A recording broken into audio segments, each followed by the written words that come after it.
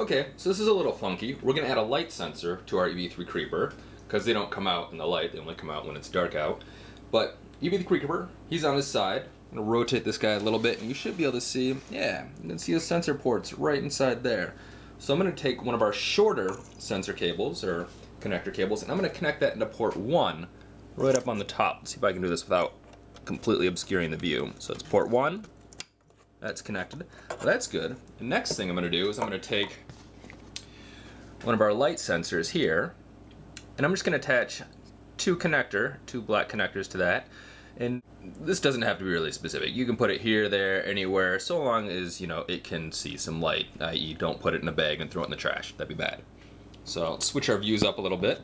So now I'm just going to take our light sensor with our two black pegs.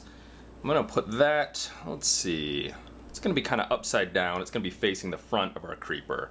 So I'm just going to connect it to these three pegs right here, those connections. That looks pretty good. And then I'm going to take our sensor cable, run it along the back side. Things you want to look out for, you don't want this cable getting stuck in the treads. So if it's hanging in there and getting caught up, you know, see if you can maneuver it around. You might have to just wrap it around the top side just like that. We're not going to be trying to detect anything really specific. We just want to get overall ambient light. So this can be, you know, super funky. That's okay. Okay, so this is awesome. We've just connected a color sensor or a light sensor to our EV3. And assuming that you're connected with a USB cable or a Bluetooth connection to your EV3 right now, you can go down here to port view and you can see what's connected to your EV3. So you've got the small motor A, the two motors, larger motors on B and C, and then we've got the light sensor down here. Seeing that it's connected is kind of cool, but if you right click on these guys or left click on these, you can also change what you want to be looking at. So we could select color, reflected light, or ambient. We're going to go ahead and select ambient light intensity. And if you look at your color sensor right now, when we do that, the small light that's lit up on your color sensor changes from red to blue. So that kind of lets you know that what mode you're operating in. Plus, these numbers just changed. They went from 22, or from 1 to about 22. That number might be really different depending on how much light you've got. So for instance, if I turn the lights off in here, it goes down a little bit. The camera view doesn't show much, but the light sensor used to be reading 22. Now it's reading 15 or 16. Go ahead and turn the lights back on. What else can we do with this? Just seeing the information is neat, but let's change our program so that we can actually do something with this information. I'm going to go ahead and I'm going to select the loop block and everything in it just by clicking and dragging, and you can hit Command C, Command V, or go to the edit menu and select copy and create a new program.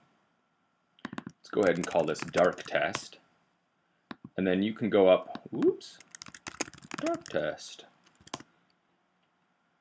You can either go ahead and click on the edit menu and click paste, or you can hit Command V or Control V to paste it, depending on whether or not you're on a PC or a Mac.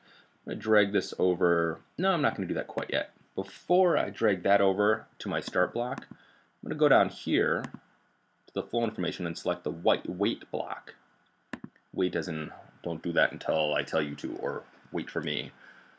Right now it's going to wait for a period of time of 1 second. Let's change this to color sensor, and we're just going to want to see, we're going to want to compare the current ambient light intensity. So right now it's set at 4, which is, if you scroll down, less than. So you can say equal to, not equal to, greater than or equal to, less than or equal to. We're just going to keep it at number 4, which is less than. And let's double check. So what did we see when we turn the lights off? When we turn the lights off, we're seeing a value of around 15. With the lights on, we're seeing a value of around 22. We can also do something as simple as just putting our hand in front of the light sensor, and that drops it down to 12, back up to 21, 22. So let's say, what's in between that? What's in between 15 and 22? You've got 7, 22 minus 15 is 7, so let's set it to in between that. Let's drop it down by 3 or 4. So let's just set it to 22 minus 4. That brings us down to 18. So this command is going to wait for us until the light goes below 18. So if we just drag this back here, our program, we're going to hit play or start. It's going to go here. It's going to check the light sensor or the color sensor, and it's going to say, is the ambient light below 18? And if it is, it'll do the rest of this, and it'll just get stuck in this loop 4 times. And if it isn't, if it's above 18, it'll just wait right there for us.